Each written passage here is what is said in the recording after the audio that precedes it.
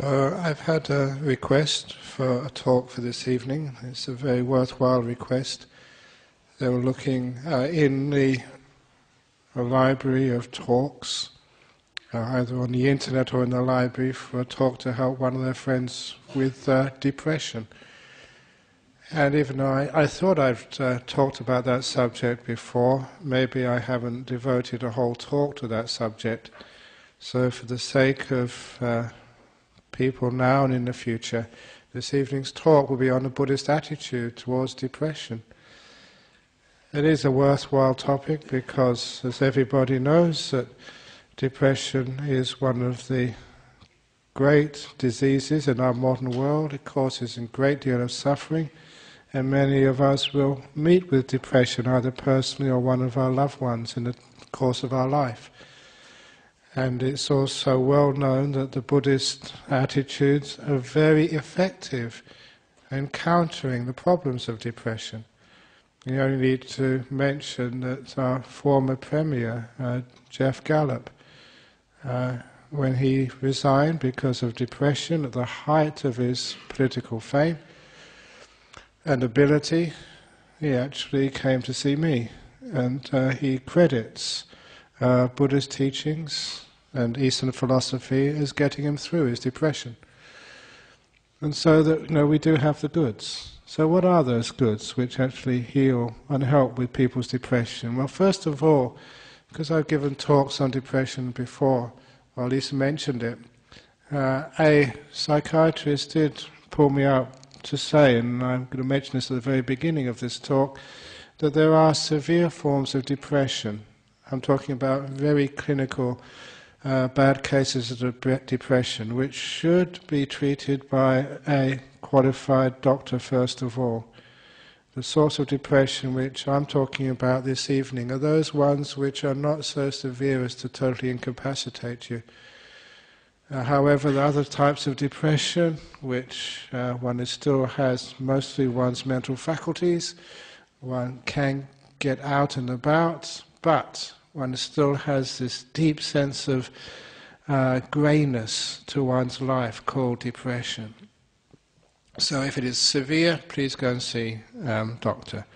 But if it's moderate, mild, or to prevent it happening in the first place, please listen to what I'm about to say.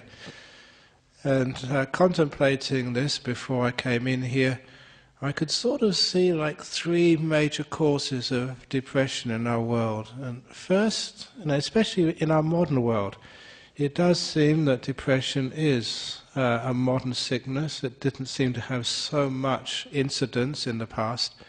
And I think one of the reasons is because the inherent negativity and fault-finding in our society. So that's one of the first things I'm going to talk about, how to counteract negativity and fault-finding. And secondly, it is a direct consequence of the amount of craving and desires we have in our modern world. We tend to think we need so much more, both materially and socially, than maybe in the past. We've lost the sense of respecting simplicity. And lastly, and more profoundly, just because of some of the nature of existence can be very depressing. And there's this last particular aspect which very easily responds to what you just did a few minutes ago, meditation. So there's the three parts of this talk. The negativity and fault-finding, the overindulgence in cravings, and also something more profound about the nature of life itself. But the first one is the first part which I often talk about, and Buddhists often help with saying that a lot of the problem with depression is because of an inherent negativity and fault-finding which is in our modern society. You look at your life, that when you are at school, people are always judging you, and often negatively. Not everyone can come top of the class, not everybody can sort of get one of these medals, and everybody else tends to think they are a loser. Not everyone can find a nice relationship with the boy or the girl that they love, And so even at that time, when you're searching for a partner in life, it's just so hard to get what you think is the perfect partner. And again, people in relationships think they're losers. And in life, you try to get a job, you try to do well in your career, you try to get on in the world, and people are pushing you, and sometimes they ask you, you're 40, 50 years of age, what are you doing? You're sort of, you're serving burgers in McDonald's, is that all you're doing? You're a failure, you're a loser. Isn't it the case that people are just so critical and want to put you down, even though you may be able to serve the best veggie burgers in the whole of the McDonald's chains of restaurants? But what does that mean? It means that there's so much negativity in our worlds, always people pointing out the faults and pointing out your faults. And what happens when you get married or you have a nice relationship for the first couple of years? Yeah, people love each other, then they start pointing out the faults. It's one of those great stories that the person who got married, and he used to say, as the father-in-law took the daughter-in-law, no, his father-in-law took his new son-in-law aside. So you probably love my daughter very much. Yes, I've just married her. She's beautiful, she's charming, she's wonderful. Even the way she puts her finger in her ear to get the wax out is charming. He said that's what it's like when you get married. Everything you do is just lovable. And the father-in-law said, but in 1 or 2 years' time, you'll start to see the faults and defects in my daughter. But please, son-in-law, always remember this. Always remember, if my daughter did not have those faults to begin with, she would have married someone much better than you. And that's actually a very profound thing he's saying there, because, look, how can you expect to get a perfect partner when you're not perfect? So isn't it the case, because we're so fault-finding, that's one of the reasons why relationships have a difficult road, why it's so tough to keep a partner, because we're always finding faults with them, and they're finding faults with you. You know what that does? That sucks. That takes all the happiness and joy out of the marriage. So where is all this negativity and fault-finding coming from? It's actually almost, it's brainwashed into us since we're very young. At school, in the playground, going out together. We're just so fault-finding, to the point that people start to believe all that negative input to their brain. I'm not beautiful enough, I'm not charming enough, I'm not intelligent enough, I'm not this enough, until eventually we believe it. And of course that's a huge amount of depression which comes up, because we are not good enough. I still remember this when I first came to Perth, the very first year. This 13-year-old girl came to see me. Her father organised a meeting. She wanted counselling. She'd been to all the other psychologists, psychiatrists or whatever in Perth, and this was the last resort to go and see a Buddhist monk. They must have been desperate in those days to come and see a Buddhist monk, because we didn't have much of a reputation. And I asked her, what's your problem? And she took a long time to get it out of her, because when people really feel they have a big problem and they just don't want to share it with you, especially a 13 or 14-year-old young girl. And eventually I got it out of her. She said, looking down at the floor, feeling so embarrassed, she said, my nose is too big. Now, you girls, you know that. You know where she's coming from. That to her, every time she looked in the mirror, she saw her nose and it was too big. And I tried to use like a scientific approach to her problem. I mentally measured her nose, and I've seen many noses in my life, and I measured it in my mind, and I told her, lady, that your nose is pretty average. It's not the most beautiful nose, it's certainly not the most ugly nose, it's just the nose, it's average, okay, but she wouldn't accept that. For her it was the biggest problem, because it was right in front of her face. I didn't actually help her. But she helped me to understand the negativity of fault-finding. You can see a nose and you exaggerate it simply because you're looking for faults. It is that nature of our human mind, when it hasn't been properly trained, to always see what's wrong in things rather than what is right. And that attitude causes a lot of depression. I'm going to have to ask you to excuse me, though, who come here every week for the last 10 or 20 years. Many of you have heard these stories before, but because this is a talk on depression and many people are going to hear this for the first time, one of the classic stories is that story of the two bad bricks in the wall. On Tuesday night I was in Brisbane. First time I've been to Brisbane to give talks. And one of the people having question time said, Ajahn Brahm, I've read that story, I've heard it many times, can you please tell it again? I just want to hear it live. So I told that story, and it's a deep story, simple, but it actually points out what I'm talking about. The story of the two bad bricks in the wall 26 years ago, 27 years ago, when we moved to Serpentine to build that monastery down there. We had no money, we were broke, and because we owed money for the land. There was no buildings on that property, so I had to learn how to build. And I was a theoretical physicist before, okay, in my head doing sums all day. Now I had to get out there and get my hands dirty and mix concrete and lay bricks and put on a roof and do plumbing. Everything we did. And even to this day, if any of you go into that main hall in our monastery, I am the builder. My name is on the building license for that. And it's still standing, so that's pretty good. So in particular, this story, I had to learn how to lay bricks. Laying bricks was not a simple thing to do. It may look easy, but it's so hard to get everything level. But, as most people would be, I was a perfectionist. I had to make sure that brick was perfectly level before I went on to the next one. Sometimes one corner was high, you'd knock it down and another corner would go up. You knock that corner down, then it would go out of line. You knock it back into line again, thinking it was finished, you notice one of the corners was high again. It was just one of those jobs which you couldn't get everything in the right place, but you kept on trying until you got it. It took a long time, but it didn't matter because I wasn't being paid. So I could take however long I wanted.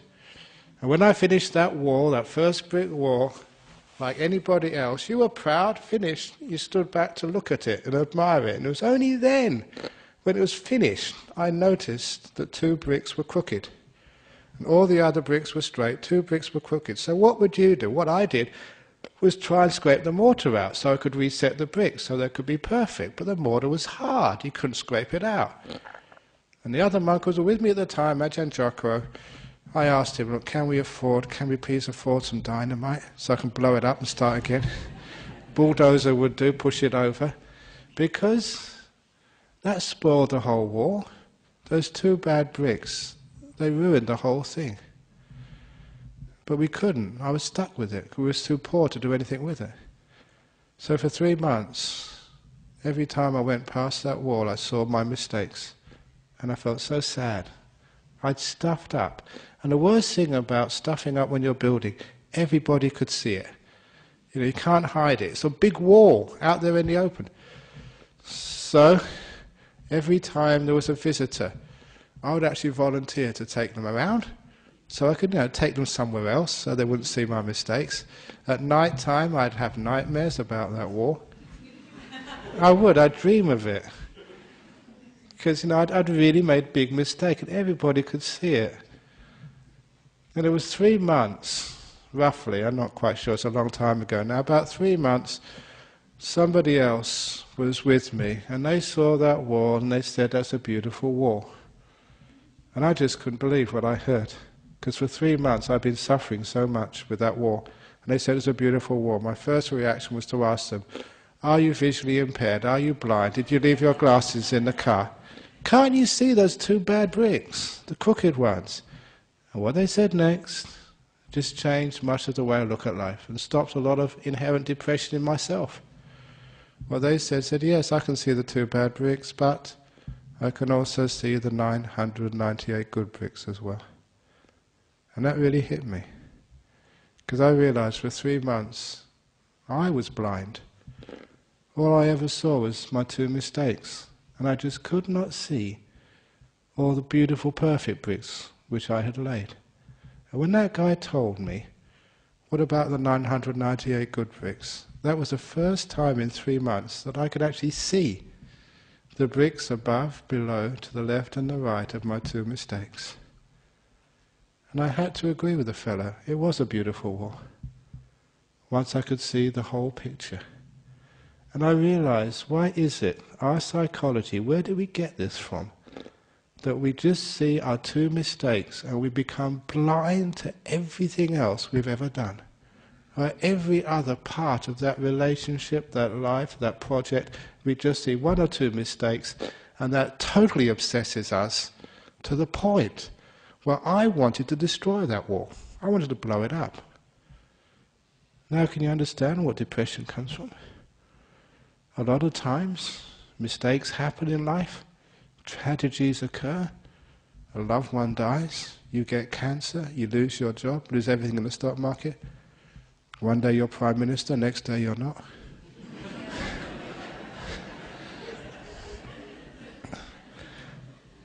So you can see it's very easy to get depressed. If all you see is just that one event, that one or two bad bricks. So how do you overcome that fault-finding and negativity? Fault-finding and negativity is just being obsessed with what is wrong and being totally blind to anything else except the faults. And then you want to destroy. You see that happening in relationships. Girls and boys, they come along and they just see what's wrong in their partner, the things they do wrong, the mistakes they've made. And they're just being blind to everything else. The classic tale was when I was teaching in Malaysia, and somebody asked me this question at the end of the talk. I have found out this morning my husband has lied to me. My husband has lied. I can't trust him anymore. Should I get divorced? She asked me whether she should get divorced. Quickly I asked her, what are you doing in this university? She was a lecturer on mathematics. So I saw an opportunity to answer her question. I asked, how long have you been married? She said, 3 years. I said, let's do some statistics. 3 years is maybe 1,000 days. And let's say, for the sake of this argument, let's assume that on average throughout your 3 years of marriage, your husband has said maybe 20 things to you every day, on average, which could be right, which could be wrong. So he said 20,000 statements to you since you've been married, and now he's lied for the first time. According to probability theory, on his past record, the next time he opens his mouth, there is a 20,000 to 1 chance he's telling the truth. What do you mean you can't trust him? Isn't that pretty good odds? 20,000 to 1? If every time a politician opened their mouth with 20,000 to 1 chance they're telling the truth, I'd vote for them, wouldn't you? They'd be trustworthy. But you can see what we pointed out there. Why is it that one lie, a real lie, they lied, why is that given so much prominence and everything else is totally forgotten, ignored? This is the stupidity of our human being, which is just so fault-finding and negative. It hasn't got a balanced perspective on life. That lady wanted to destroy her marriage. Once I told her that story, they stayed together. It's the same with you. You make one mistake. Life makes one mistake. If you make one mistake, is that worth killing yourself for? You know, a lot of suicides happen because of, see, just 2 bad bricks in the wall, you want to kill yourself. You can't see the 998 good bricks. That story tells you what's going on. And anyway, I can't resist adding the beautiful ending to that story of the 2 bad bricks. Once when I was teaching in a Cancer Support Association over in Cottesloe, they're still over there, teaching that story, because sometimes going through chemotherapy and radiation therapy can really cause a lot of depression. So I told that, and yeah, you got cancer, but there's many other things happening in your life. Look at all the parts of the body which haven't got cancer. You know, there's 2 bad bricks there, 2 bad tumours. What about the other parts which are beautiful, which are healthy? Look at that. It actually takes away a lot of fear. And anyway, when I told that, one of these builders came up afterwards and he said, Ajahn Brahm, please don't be upset you made 2 mistakes when you're laying bricks. Professional builders do the same, he said. But then he said, I'll tell you a secret. And I've told this secret to millions of people. Internationally. He said, don't tell me your secrets, they'll be on YouTube next day. He said, sort of, in the building industry where we make a mistake like that, we call it a feature. We call it a feature and we charge our clients an extra few $1,000s for it. So those of you who got features in your house, it probably started off as mistakes. And I love that, because this actually takes what we'd normally be negative about and realizing that that's a feature of your partner and of yourself.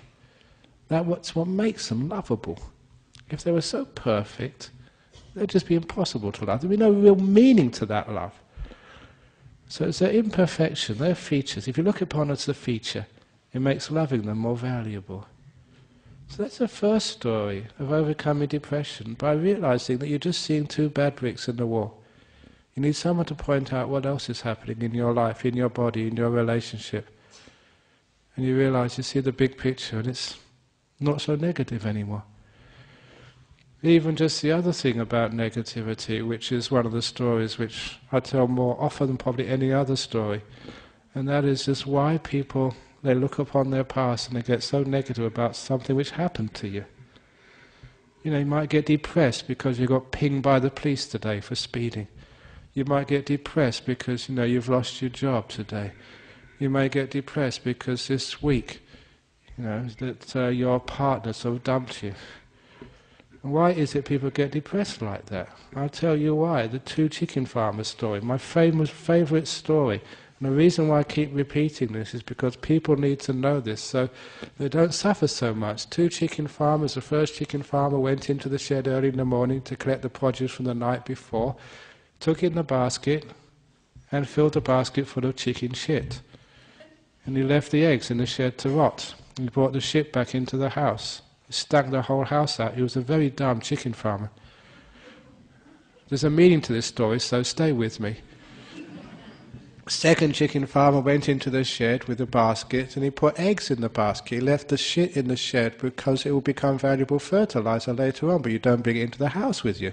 You bring the eggs back into the house so he could make an omelette for his family and sell the rest of the eggs in the market for cash. That's a smart chicken farmer. That's what you're supposed to do. And the moral of that story, and this was told by Ajahn, he said, when you collect the produce of your past and bring it into your present, what do you bring with you? When you collect what's done today or this week, what do you bring home with you? Are you shit collectors or egg collectors? And you know what you are, you're all shit collectors mostly. We're negative. When things happen to you, you got pinged by the police, that's what you tell your partner. Oh, terrible day at work, this happened and that happened. You have a relationship, what do you remember about what happened in your relationship? The time your partner just let you down, the time your friend just stood you up, the time they didn't ring, the time they forgot. Isn't that just collecting the faults of life? Collecting the shit? And that particular simile meant, look, what went wrong in life, leave that alone. Let that rot in the past. All the mistakes, all the tragedies, all the things which went wrong. Why do we carry that around into our present? Now, this is radical for many people, even when people like you suffer the death of a loved one. It might be your daughter, your son. Why do you put that in your basket and carry that around day after day, month after month, year after year? Why is it that people just can't let grief go? They're shit collectors. Now this is part of your personality, and you need someone to really give you a kick up the backside, and that's why I mentioned the shit, to really make this a hard teaching. You need to hear this to realize this is what I'm doing. So why not just let that rot in the past, the pain, the difficulties, the disappointments, and instead carry the happy moments you've had?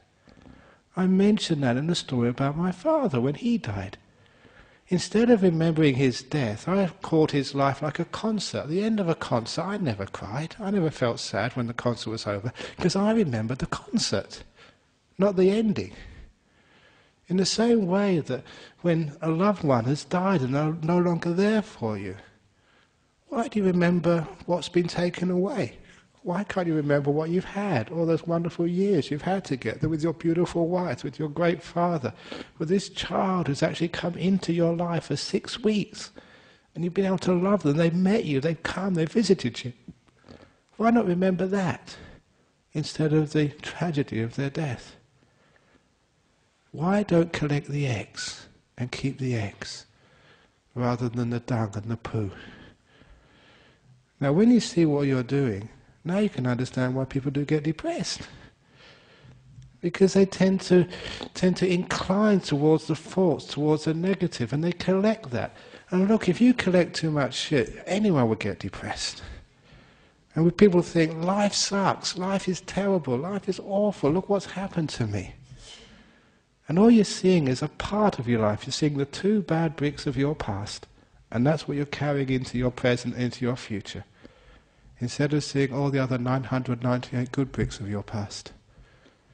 And if you look with a fair mind, an open mind, you'll find that just about everybody in this world, hardly any exceptions to this, there's 998 good bricks to every 2 bad bricks. The beautiful, happy, successful moments of your life far outweigh the faults and problems, things which go wrong. The problem is though, we just take the good stuff for granted.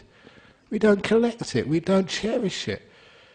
Instead we just cherish what goes wrong and the faults. This is our nature, we have to change that nature if we can overcome the depression. So please don't you be a shit collector. Just make a determination. I'm going to leave that in the past. You can do this. And for anybody who keeps telling me, no, you've got to learn from the mistakes of the past, no, that does not work. Ask any professional psychologist. You learn much more from the successes of the past, not the mistakes. Look, example, your relationship, your marriage. If you keep remembering what went wrong in your relationship, you know, you're on the way to divorce, separation. Because what you do, you sort of start blaming and try, your fault, no, it's your fault. You just make it worse. But what happens if you let those faults go and you remember all the beautiful times when the relationship was a wonderful time, the great moments you had together? What does that do? That means you appreciate the relationship, you appreciate the partner, and you will actually learn what works.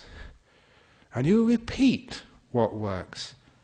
If you had a nice time together, decided just to go off to Brahm or somewhere just for the weekend, had a great time, if you remember that, you do it again.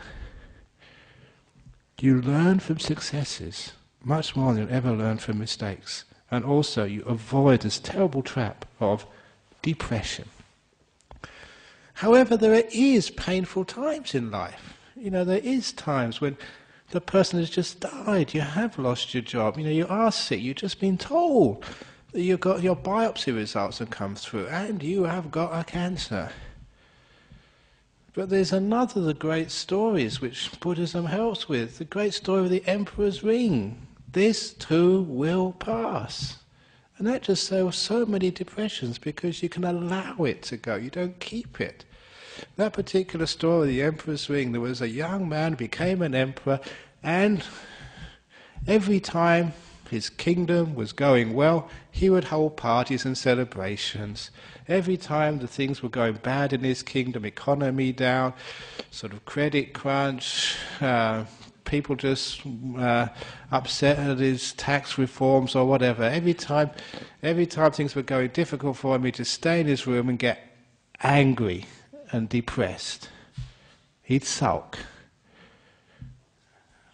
And eventually his advisors had to try and teach him what to do. And these people in power, you can't actually tell them directly, because once you get into power you get arrogant. You have to actually use psychology to teach people a lesson, especially like an emperor. So the ministers were wise enough to know how they could help the emperor without telling him directly what he was doing wrong. They presented him with a ring, a gold ring, which was very simple except for the words which were engraved on the outside. This too will pass. And I've told this story for many years, and actually one of you, I don't know if you're here this evening, they actually came up and they actually went to the jeweller and they got a ring like that, and they actually did engrave those words around their ring so they could remember it too. The Emperor's Ring, they exist in Perth. At least one person has one. And they gave this ring to the Emperor to wear at all occasions, so when things were going wrong, he'd look at that ring, this too will pass.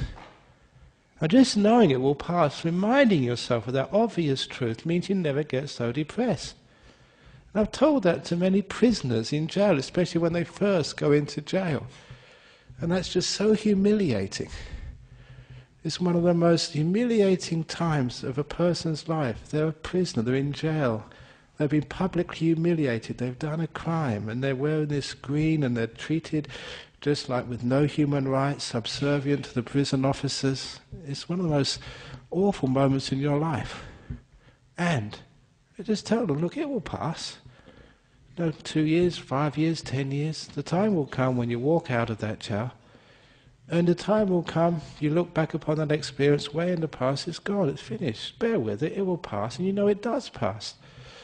You know, the radiation therapy, the chemotherapy, it does pass. The sickness, it passes. The grief, the tears, they do pass. You know it's going to pass. So remembering that takes away a lot of the pain, knowing it's not going to last. Now, but the best part of that story is that emperor would look at that ring during the good times and the prosperous times as well. This too will pass. Now, this was a brilliant part of that story. It meant when things were going well, when you have a beautiful relationship with your partner, when you're healthy, things are going well in your life, the economy is prospering, your football team is winning. When that happens, remember, this too will pass. That's not being negative or depressed. What that means is actually when things are going well, you never take them for granted. You've got this beautiful relationship with a great person. You don't take it for granted. You work your butt off to look after that relationship, to cherish it, to care for it.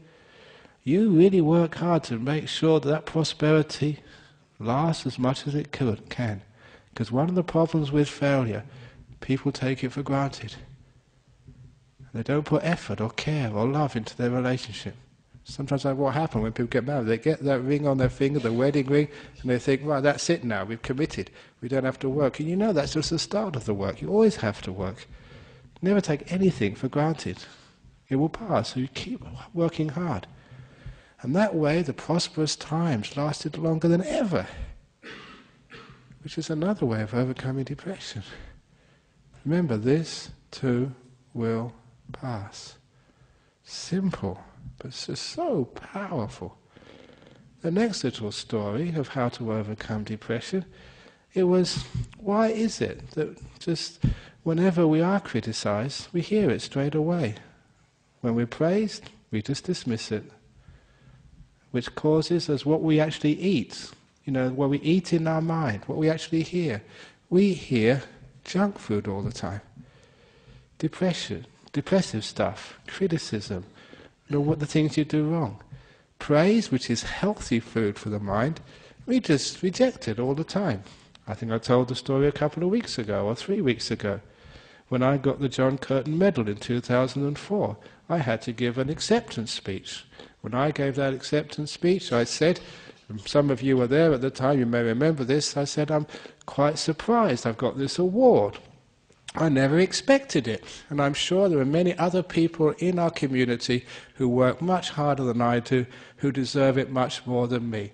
And anyway, I couldn't get this without all these other people behind me, people like the committee of the BSW Buddhist Society, my fellow monks who look after me, all of you. I couldn't have done this by myself, so really, I don't really deserve it, but thank you anyway. And that was the sort of speech which I gave. 1 year later, I thought, well, people come to my medal ceremony, I should go to another person's ceremony. It's like karma, you know, what you get you should give. So I went to the next year's ceremony when it was Professor Jofi. He was the head haematologist at Sir Charles Gardner Hospital. And the reason why he got the John Curtin Medal for that year was that he had seen that being a haematologist, that people who were going into Charlie Gardner's hospital for chemotherapy, radiation therapy, were getting top-class treatment, but they were walking out of that hospital without any care. So what he told us was that he decided to kick out a few people from the rooms. And these rooms in a hospital, they're just like gold dust. He used his authority to kick out a few people, and he turned it into the Brown's Alternative Therapy Centre, where you can get Reiki, homeopathy, foot massage, anything weird, you can get it in that place. And sponsored by Brown's Dairy. And when he did this, all of his peers thought, you were going crazy, you're going a bit troppo, because all this sort of stuff was not really recognized by mainstream medicine. And here was a big professor putting his reputation on the line, so that anybody who had radiation therapy or chemotherapy could go there afterwards and get some Reiki or get a massage free of charge. And I knew what was happening. I know the way the mind works. I don't care whether Reiki works or homeopathy works or foot massage works or not, but I do know that someone is caring for you. A one-on-one person just pressing your feet with care for half an hour. That works. Just compassion and kindness. Someone actually being with you, looking after you. When you have massage, you're in the moment, you're giving compassion. I said in meditation, that heals. I know that. So I thought, that guy was so sharp and so wise. And of course, he was mentioning that already the research had come through. It was actually making a significant improvement in people's health. It was working. And so when I heard what he did, I thought, my goodness, what a hero. What a courageous man, standing his ground for something he believed in and actually getting it working. And actually stopping a huge amount of suffering with people who got cancers. And when he got up to accept his award, he said, well, there are other people in the community who deserve it much more than I do. I'm not quite sure why you chose me, and I couldn't have done this without all the other people who helped me. And I recognized it was pretty much the same speech I said the year before. As everybody does when they receive a reward. Someone praises you, gives you an award, and what do? You say, I don't deserve it. Maybe there's other people who deserve it more than me. Or I couldn't do this, it wasn't for my parents or my partner or my friends. And I realized my mistake there. Look, a lot of people actually investigated. And they looked at what I was doing, and they decided, yes, I deserve it. And I was actually saying, you're wrong, you're lying. Same as Jofi, when he did deserve it, it was obvious. So the next time I ever get an award, when I give my speech, the first words I will say will be, thank you, I deserve this. Why are you laughing? You're laughing because it's not done, is it? Someone gives you an award, you say, I deserve it. That's just really just out of left field. You're not supposed to do that, and that is the problem. We just refuse to accept praise and rewards. We just push it aside. Every time. So look, the next time someone tells you, you did a marvellous act today, you did really great work, say thank you, yes, I deserve it. Next time your husband says, oh thank you, it's a delicious meal, darling, say yes, thank you, it was, I deserve it. Now, when you do that, you're actually going to stop a lot of depression. But when someone criticizes you, you were late picking me up today. Oh yeah, that's true, I'm sorry. Why is it we always receive criticism straight away? Over in Sydney, in May, I was at a conference, listening to one of the Buddhists over there, great sort of psychologist, psychiatrist, Nkong Tan, and he was actually saying, research shows that if you're going to praise someone, you have to spend 15 seconds praising them before it actually gets in. 15 whole seconds, and then it will actually be received. Criticism, 1 second, it goes straight in. It's true. Which is why that if you are going to be praising your child, or maybe praising your wife, don't just say, oh thank you darling, you're a wonderful wife. No, you've got to say, thank you darling, you're a wonderful wife, you're a great cook, you're so charming, I'm very happy that I managed to find you and I'm so lucky you fell in love with me, and you're such a charming person and we've had such a wonderful time together. 15 seconds up, it might go in. And it's actually true, you try that, you know it's true. Now is it quite clear where depression comes from? We just don't receive praise. What we receive is criticism. It goes straight in. So if we want to sort of stop depression, for goodness sake, when someone praises you, compliments you, or give you a medal, please receive it immediately. You do deserve it. If your partner says, thank you for being you, don't think that they're speaking rubbish. Don't just demean their intelligence. Say, thank you, darling. Yes, you're right. I deserve that. And have your partner also receive it. And then when praise is not dismissed, we may have more of it in our marriage. We may have more of it in our office. Because when you dismiss these things, you praise someone, they just throw it back at you. Of course, you're just discouraging praise. When you're discouraging praise, you're discouraging mutual appreciation. You're actually discouraging love. When you discourage love, what's left? There's terrible negativity, fault-finding, pointing out people's faults, and I feel I'm terrible, and I must be the worst monk ever since the time of the Buddha. I'm really terrible, I'm awful. And if you keep thinking like that, of course you get depressed. So this is actually where we're actually healing depression, by just changing our way we look at things. And getting that positive and receiving praise. Looking at the 998 good bricks in the wall. There's 2 will pass. This actually works. And collecting the eggs, not the shit from the past. Now, I did also mention that sometimes we get depressed because just what we want in life is way too much. It's the crazy stuff. One of the experiences I had as a kid, no, not as a kid, I was a school teacher, 22, just before I went off to Thailand to become a monk. And this is very apt right now because this was World Cup in 1972, 73, must be 72, 74? It was World Cup, I don't know. Anyway, around that time, I would never forget this. There was a qualifying match, England versus Poland. Remember, I was English. You're watching it on the TV. England only needed to draw to go through to the finals. And it was a close match. They were winning 1-0. And then the last moment, Poland scored. And England got knocked out. It was a match. It was a good match. Exciting. And I enjoyed it. The next day I went to school. All the kids. There was 900 kids in that school. And all the staff were all looking down at the floor. You know, kids are usually, teenagers, they're usually sometimes naughty in class. This day there was no discipline problems at all. Because they just couldn't bear to be naughty. They were just so depressed. And I thought, it's a blooming football match. What are you getting depressed about? It's only soccer. Why are you going to spoil a whole day about that? And the reason is because people just have far too many expectations and desires. When we desire so much, what actually happens is, I can actually see it's a stupid desire. Asking from the world what it can never give you. Australia will never win the World Cup. Come on, be practical about this. I say things like that, people get shocked, but it's obvious, isn't it? It's true. So asking from the world what it never gives us. And now what happens when we ask, you're going to die, you're going to get old, you're going to get sick, it's just the nature of this world. Your husband is going to sort of argue with you, your wife is going to sort of drive you crazy sometimes. That's what a marriage is like.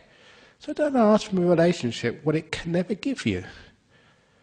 Because when you ask what life can never give you, what happens next is you get frustrated.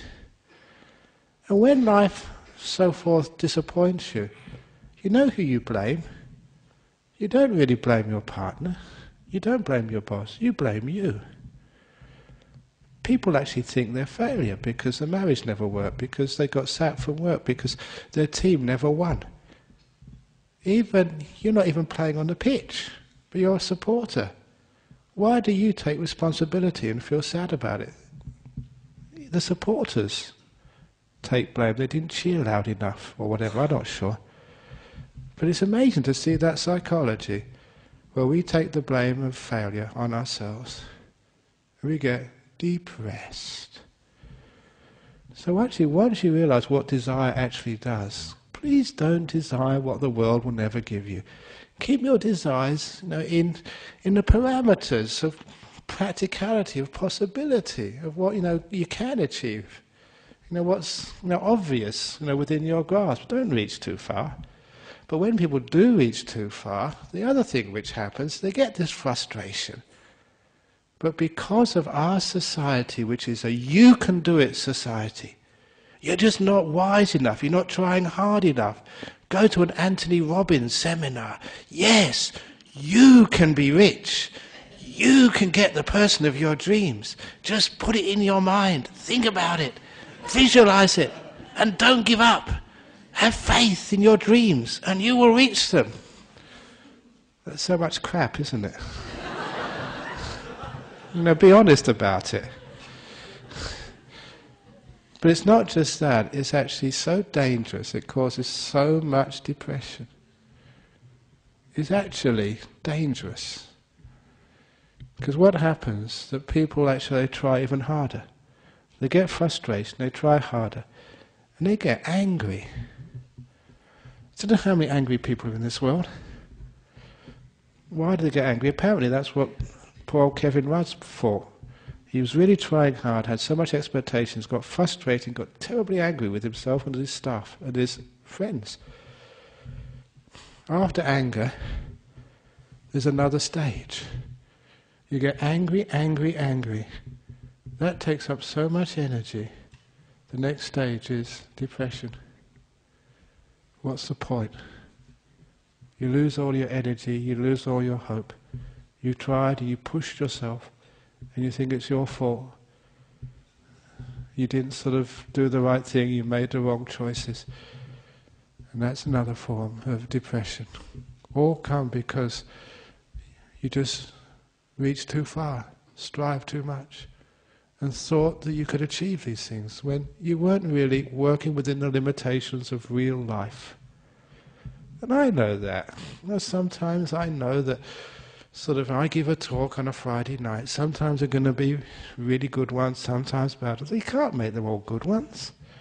Sometimes you tell jokes and people really get it, and sometimes they just miss the whole joke, just like you do sometimes. That's just life, isn't it? You can't do anything. So that when you actually work within the parameters of life, and you're wise enough to know what you can achieve, what life can give you, what it can't, then you don't have any stupid desires, these obsessive goals, which they crucify you, give you so much pain and suffering, and you just get angry, you keep pushing until you just give up and you get depressed. So in Buddhism we say, what do you really want in life anyway? What's your goal in life? We all know, I don't know how many times you say this, you don't need to have the $1 million to be happy, and I'm one of the examples of that. I've got absolutely nothing, and I'm a pretty happy guy. Come and watch me, just don't get really upset. You don't need to have a beautiful partner. I've got no partner, I'm celibate. And for those of people who say that celibacy is the biggest sexual deviation, I think somebody actually said that.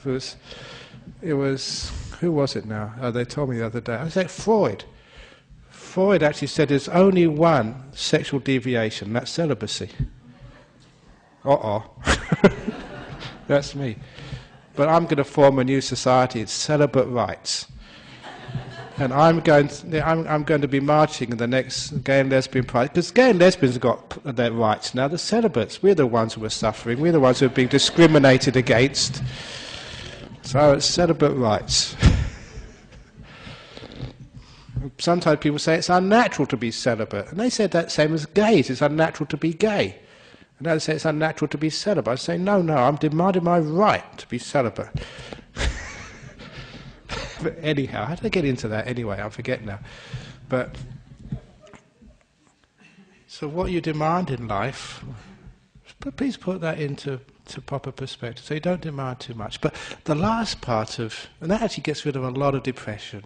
So you don't need, that's what I've got, you don't need to have all these things to be peaceful and happy. You should know that by now. You've been coming here long enough. So get the message. Yeah, all of these cravings and desires, you don't have to win the match. Just enjoy the game. It's obvious. You don't have to get the promotion. You get the promotion, more stress. And I keep on saying, you never have enough money, no matter how much you go up the corporate ladder, there's never enough money for you, you know that.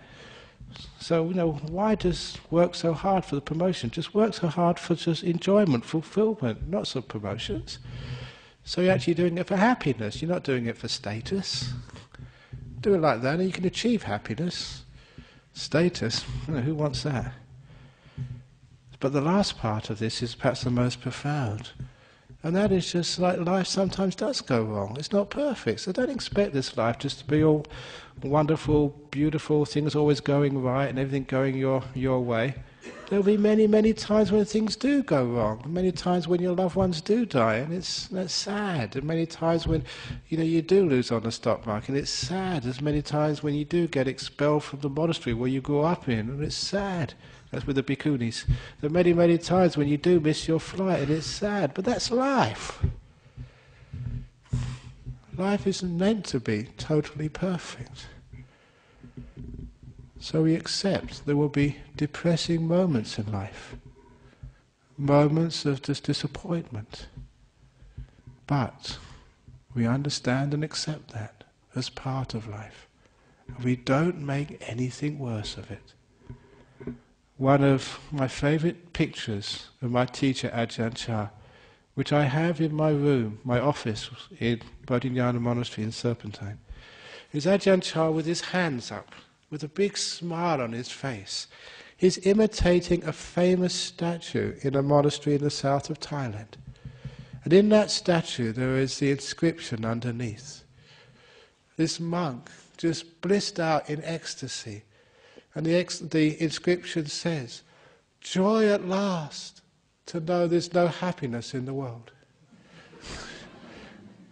Oh, and that is just so profound and so helpful too. Joy at last to know there's no happiness in the world, in the sense you're never going to be always happy, that sometimes you're going to get sad. Joy at last to know there's nothing wrong with you if you get upset. Joy at last to know there's nothing wrong with you if you cry. Joy at last to know you can be you. Oh, what a relief. It's just so hard being somebody else. It's so hard just living up to society's expectations of what you should be and what you should do and how you should speak. And you can't cry and you can't laugh and you can't be in life. So that was actually saying, joy at last to know that you can cry, that you can be happy, that you can smile, that you can slip over, you can make a fool of yourself. Joy at last to know there's no perfect perpetual happiness in this world. Now that is joy. Now that is the real happiness. And once you understand that, you understand how one of the greatest ways of getting through depression, joy at last, there's no happiness in this world, so you stop trying to be anything different than you are. Which means you make peace with yourself. Which means you let go. Which means you just sit here, not trying to meditate, not trying to get anywhere, just being. That's why this art of meditation is not trying to get somewhere, not trying to be something different than you are, not having this great idea of spiritual experiences and seeing the Buddha in golden light coming towards you and teaching you the meaning of the universe, and so everything is perfect, you're enlightened forever after. All of those sort of fantasies, that's not what meditation is about. We don't meditate to try and get something, to achieve anything. We meditate to let go of things. And in particular, we let go of that craving, of that wanting to be somewhere where we're not. I often say that the root cause of suffering is being here and wanting to be somewhere else. If you want to be somewhere else other than where you are, that's called suffering. And how are you going to overcome that problem? Trying to get somewhere else is endless. You spent all your life going places. Anywhere but being here, being you. The end of suffering is, where I am, that's where I want to be. letting go. So if you can do things like that, where I am, this is where I want to be. You're sitting here in meditation, you get incredibly peaceful. You find that all the cause of this negativity which causes depression, all the cause is just trying to go somewhere, get somewhere, be something. If you let that one go, you'll stay home. However you are, that's who you are. Tired, restless, sleepy, brilliant, stupid. We all go through these stages. This too will pass. Just be who you are. And then you find you have this incredible peace and energy and clarity and brightness. You discover that perhaps the most fundamental cause of depression is the fact that you deprive your mind, your heart, of energy. Because you're so busy doing things, going places. You never enjoy where you are. Another favourite saying of mine. Every time, this is money, every time you want more money, you cannot enjoy what you already have. Take away money. Every time you want something else, you can't enjoy what you have right now. Because the wanting takes you away. Takes you away from enjoying this moment. Having to work hard, to strive, to push yourself, to suffer. Thinking that, yeah, when I get that thing, then I'll be happy. But all your desires, all your cravings will always be unfaithful to you. They promise you happiness, but as soon as you get them, you want something else. That's what I call unfaithful. Craving is unfaithful. Promises you something, but never delivers, so you want something else. Always moving. Understanding that, you understand that where I am is where I want to be.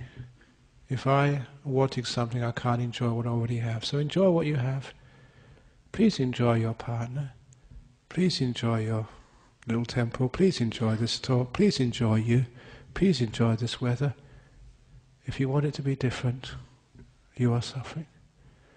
We learned that in our meditation practice, just to leave things alone, to let things be. Once you can do this in meditation, you find you have all the peace and happiness you could ever want. Then you try and do that in life. It just happens. You learn it here, and you practice it out there. This is like a gym, where you learn how to lift weights, run on these machines to get fit. But here you're learning how to let go, how to be, not to fight. And then you find you have all the happiness and peace you ever want in the world. You also find that the energy of your mind, this bare energy, comes from stillness. The more you do, the more you strive, the more you wear your mind out. It's what Ajahn used to say. Never understood it until you really got into your meditation. If you want to have a powerful body, exercise it. If you want to have a powerful mind, keep it still. Stop doing things. And you do that, and your mind gets more and more energy. Dullness disappears. You get so much energy that depression just cannot sort of exist. Knowing that, the brightness, the brilliance, the energy, the happiness, which always comes with energy. Knowing that, you realize that one of the greatest causes of depression is people's brain has been worked too hard. So you've got no energy left. And what do people do when they get depressed? They try and exert energy, try to force themselves out of depression, and that gets them spiraling downwards. The more you try, the more you're using up the little amount of energy you do have. So you've got even less. Go down, down, down, down. So one of the great ways of overcoming that depression, let it be. Stop fighting. Make peace with your depression. Open the door of your heart to being depressed. And see what happens. When you stop fighting, energy starts to come back. You've got a natural source of energy, now you're not wasting it. getting negative about being negative. Leave it alone, let it be. And you'll find energy comes back. Energy brings happiness and clarity. And depression, like a fog, lifts from your heart. This is the deepest way, when you really know how to meditate. But please don't meditate with force. Don't strive, don't struggle. That makes it worse. Let it go. Let it be. It's because that monks and nuns have been meditating for years know how to do this. We can just let go of things so easily. Which means when life goes wrong, things suck, that's fine, it's just life. Joy at last, know there's no happiness in this world. Woo! When you do things like that, you get peace, you get energy, your mind gets happy. Which means when everybody else is sad and distressed, you will always have a smile on your face. Those are the ways of overcoming depression. They're very powerful, which is why British National Health Service, the research arm, the National Institute for Clinical Health and Excellence, they call it NICE, they whisk out the H, I don't know why, in the acronym. When they did research some years ago to find out the best way of treatment of depression, they found with a huge clinical trial the most effective way, the way which worked the very best, was meditation. Hopefully you know why. But not meditation which forces, meditation which makes peace, which allows energy to come back. And with that energy, joy and happiness. That's how to overcome meditation. How to overcome depression, not meditation. How to overcome depression. So thank you for listening. I hope you enjoyed it. Okay, so in that talk I gave a few old stories, a few old things which you've read before, but I wanted to put it all in one talk. So any comments or questions about the talk this evening? Yes? I think it's an interesting question because, you know, I wrote that story a long time ago, and then people ask, where's the wall? And I had to go looking for it because I totally forgot it. And it was a case that at the time it's such a big thing for me. But then when I realised, oh, there's 998 good bricks in the wall, I forgot about those 2 bricks and I forgot where they were. I think they're in the monks' toilets. Because that was actually the first building we did there. So it must have been in there somewhere. But anyway, because that's such a famous story now, one of these days I'm going to get sort of a bricklayer and put like in the front of the monastery just so people can get their photograph taken by my 2 bad bricks. And actually just to make one there with 2 really crooked bricks so people can see it. It's almost like a tourist attraction. But it's a powerful story because it actually has helped so many people.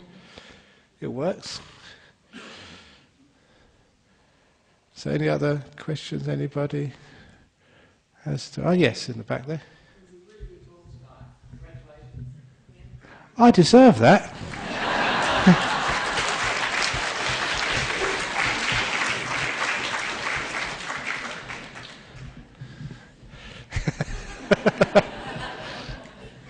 And that was a very nice thing you said. Thank you very much. You did.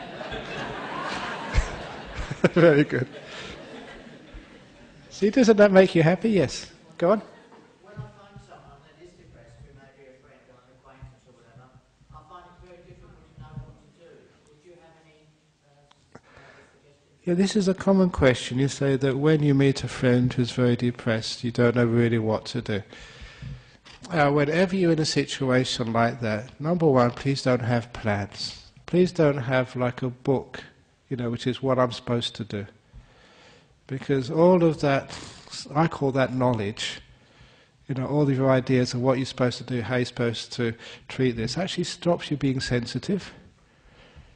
So the best thing to do in any situation, I've done this for so many years now, when someone comes up and they're in a really difficult situation, and I have had no training, I just completely let go, made my mind blank. I don't remember what I'm supposed to do, or what worked in the past.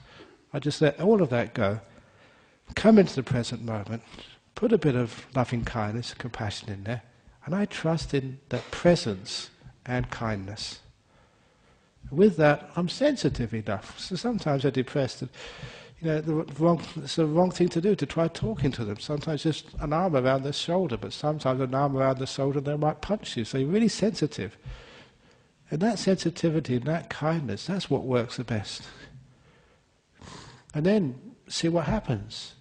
Ideas come up, words come out, and sometimes, I don't know where those came from. But as long as I'm silent, as long as I'm kind, as long as I don't try and repeat what worked last time, or remember sort of the instructions in the book, then it usually works. And that happens in all situations and cases. So this is an old saying of mine, it's just never allow knowledge to stand in the way of truth. Because knowledge is what you're supposed to do, what's in the book, how you've been trained. And truth is actually what's right in front of you right now. And there's a huge amount of difference there. So just be in that moment, be with that person, and you actually feel what needs to be done. And I don't know what that is. It just happens, comes out. You got a question there? Is depression not a privilege or disgrace, or I don't know, it's not something just for certain people, anyone can get this, right? Yes, everyone gets depression, from big depressions, small depressions from time to time in their life. It's part of life. Sort of question is just for analysis. Would it be like depression is to, okay, if you give food to your mind, Yeah. you are sort of keeping your mind health, as if you give food to your body, you keep your body health, but a bad food would make your body ill. Okay, yes, I think you're saying, just again for the tape, that like depression is almost like a mental starvation, a mental sickness, a mental dis-ease. And I think it's very true there. And you were saying that just like your body, if it has good food, good exercise, it becomes healthy and doesn't get so sick. But even if you have good food and you exercise, you still get coughs and colds and sicknesses from time to time. That's just the nature of a body. It's the same with the nature of the mind. If you give it good food and exercise the mind, meditation is one of the best exercises, it still sometimes has depressions. That's what I was saying, that happiness at last, joy at last, there's no happiness, no perfect happiness in this world. So just accept this. But when you do practice or learn some of these strategies from Buddhism, you find that depression hardly comes at all. And if it does come, it's just so mild. You know exactly what to do, just leave it alone. Enjoy your depression. You can have a day off work. You can sit in bed and get your partner to feed you. Get all these people coming around, I've heard you're depressed. And then they're nice and kind to you. So if you ever do get depressed, please milk it for all it's worth.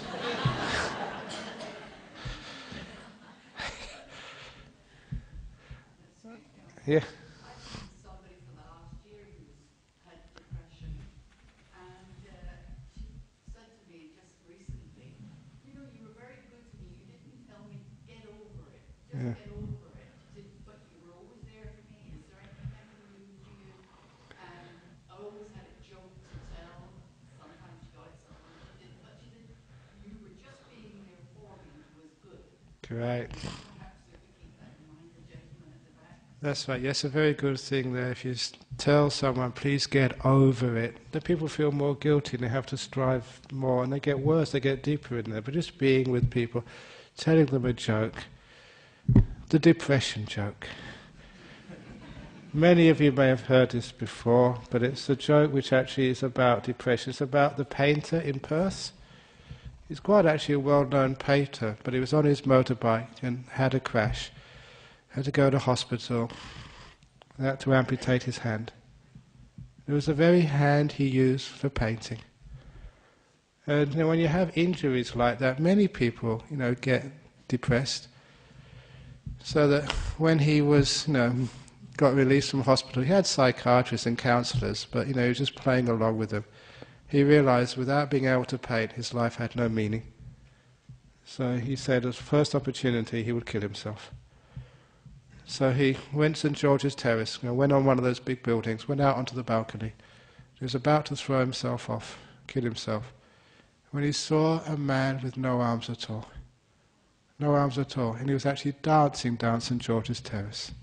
Dancing for joy. It was one of those occasions he thought, look, I've only lost a hand. That guy down there's got no arms, and he's dancing. He said, why do I want to kill myself? So he got off from the balcony, he got into the elevator. They go really down fast. He managed to sort of run after this guy to thank him. He hugged him. And he said, look, thank you, thank you, thank you. I was about to jump off this ledge and kill myself because I've lost one hand. You've lost both arms and you're just so happy. I saw you dancing for joy. Tell me your secret. And the man said, sir, I wasn't dancing for joy. I was just trying to scratch my bum.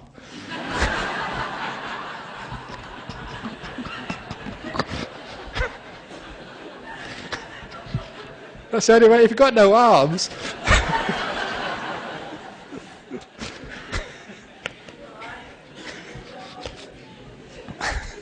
Okay, I think that's a great time to actually end this evening's talk on depression. So you'll all go out with a smile on your face.